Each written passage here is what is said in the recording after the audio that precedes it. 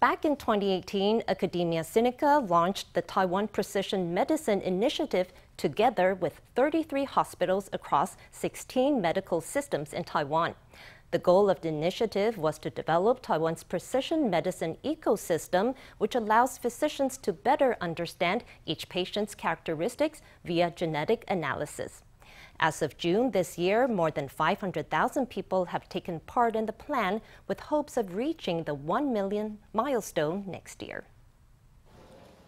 Each patient experiences illnesses in unique ways. Previously, these differences would be shrugged off as caused by the distinct characteristics in patients' bodies. But now, these variations are quantifiable. It's all thanks to a collaboration between Academia Sinica and the medical world, which have built up a precision medicine ecosystem.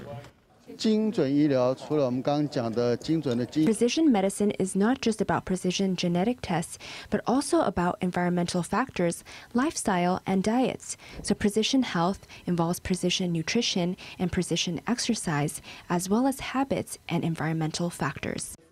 The DNA in the blood can be extracted and turned into a gene map through Taiwan's precision medicine chips. Previously, diseases were researched individually as researchers looked for specific patient profiles. But now, in the Taiwan Precision Medicine Initiative, the research focuses on individuals regardless of their conditions. The new system combines patients and gene maps, allowing researchers to investigate many types of frequent diseases simultaneously.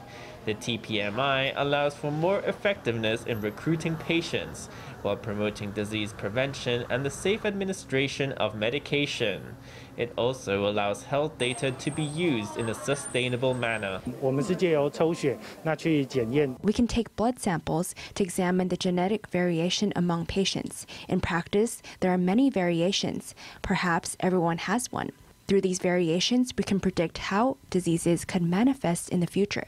This is a way in which Taiwan's medicine is shifting from treatment to prevention. Over the past 3 years, members of the public and enterprises in Taiwan and abroad have raised more than 170 million NT in research funding, and the project has recruited more than 500,000 participants.